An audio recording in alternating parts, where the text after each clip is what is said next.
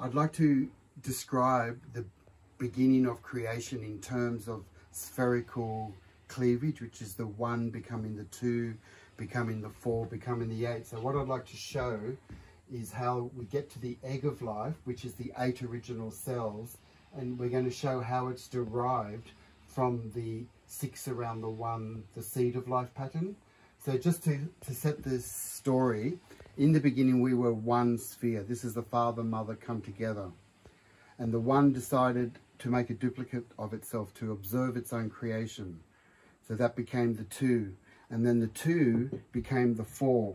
So these 4 vertices of a tetrahedron are the centers of 4 spheres. So that's the transparent view, or you could say you look like a pyramid. So this is quite like an astounding revelation. Like, what, you mean I was actually a pyramid in the first origins of my life? And the word origin comes from Ori. The Ori is the light, the original. And then the 4 became the 8. So when we look at the 8 original cells, this is the atomic structure of a crystal called silicon dioxide or quartz. And you can see it's essentially cubic in nature. And this keeps going on to 1632, keeps doubling up to 512, where we become a torus. And a torus, as you know, is a 4th dimensional sphere. And we evolved into this shape, which had a mouth down here, a mouth and an anus. And out of this it grew into the embryo and who we are today. So this is the evolution of life, the creation. And as a geometry, we can express that as the 6 around the 1. But the original question, the inquiry says, Jain, you just described that the mitotic division is a journey from the 1 to the 2 to the 4 to the 8 to the 16, which is a doubling sequence. What does that have to do with the number 6? So I'm going to show you a bit of an illusion how the 6 around the 1 actually, shows the 8 original cells. So what I'll do to start off with is I'm using this as my circle creator. So I put that in the middle, and I'll do all this in yellow here. So there's the yellow. So that's one circle. Now, to get the next step, you could use a protractor to show you how I got these 6 lines at 60 degrees. This is what creates a snowflake. You use a protractor of 360 and you put the center there, line it up, and at every 60 degree, you mark a point, and then I've extrapolated those lines. So now I've got like a grid. So that allows me to say I'm going to draw 6 circles that touch the center point. There's my center point. So I need to make sure that this circle here touches the center, and then the next one is over here. And what you can see is that as we do it, we keep creating these kind of petals. So see this petal? I've just created a petal in there, but I'm going to create 6 of them. So here's my 3rd circle. So it's a bit of a process. We're going to draw 13 circles, and the 4th circle touches the center point here. I'll just draw these 6. I won't draw the other 6. The 5th circle that touches the center point is here. And the last circle to touch the center is over here. You've got to have a steady hand. So basically what I've done by drawing 6 circles that tangent the center, I've created, I might even highlight it just so you can see. I'll highlight that in blue. See these beautiful 6 petals in here? This is the most common shape in the universe. Everyone in the world, every culture in the world are doodling this 6-petaled flower, this rosette.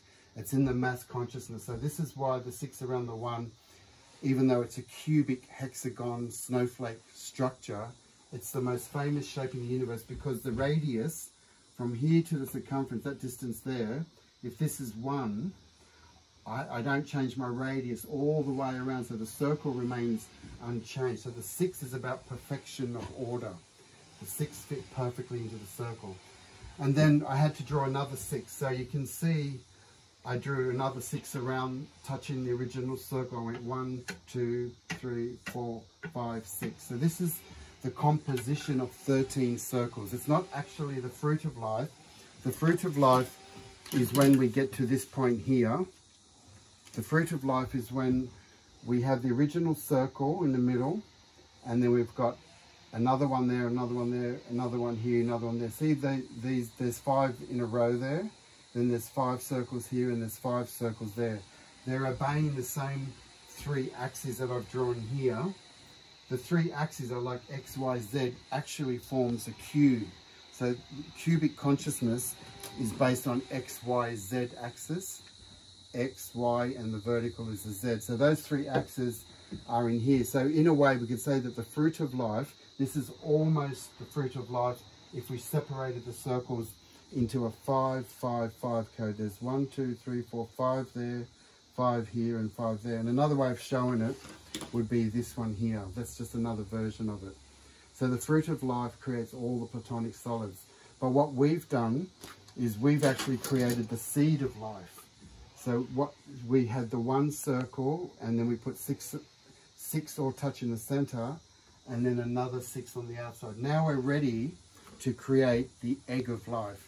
So this is the illusion part where the 6 creates the 8 original cells. And to do that, I need to really, I'm actually going to show you what we're drawing, just so that you can see that what you see here is what I've drawn on the board. So that's our grid.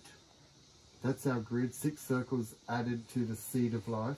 And it's going to create this illusion of the 8. So what I'll do, just for your reference, I'm going to have it just hanging up here. And you can see that as an artist, if I'm copying something, I need to draw the central circle. So let's choose a red chalk. There's my center circle, so I'll just highlight that. So we're creating the 8 original cells are the cells that will never change. They're like your stem cells. The stem cells are very potent healers. They're the original cells full of light, has all your genetic blueprint. It'll never change, never die. So that, and the 8 original cells, the egg of life, still exists at the base of our spine. Sometimes when people have a slip and they land on their coccyx, they have a kundalini awakening, because the memory of all your past lives, your future lives, your ancient futures is all in this egg of life, the 8. But magically we're going to create it from the 6 around the 1. So I've done my first circle. Now there is a bit of a shortcut. I'm going to look at these, just to show you the shortcut. I could just draw it in a row, 6 circles going around, but there's different arcs. So here I notice that these 3 in a triangle actually are more of a bigger circumference than the other 3. So if I put my finger here, I'm going to draw this one here, which means it touches here and it touches there.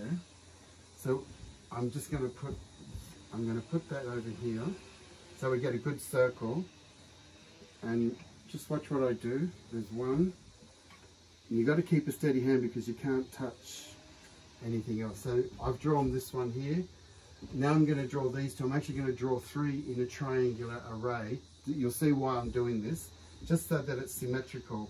The next one, I skip this one. I'm going to draw this one, but I'm not going to draw that little petal here. So I put my circle, my template here, and I keep it really still. And now I just go, and then I just go around nice and strong. That's the 1, 2, we've got the 3rd triangle point is over here. So we do the same again. We put that here, push in for a bit of strength. I don't draw this petal, but I draw everything else.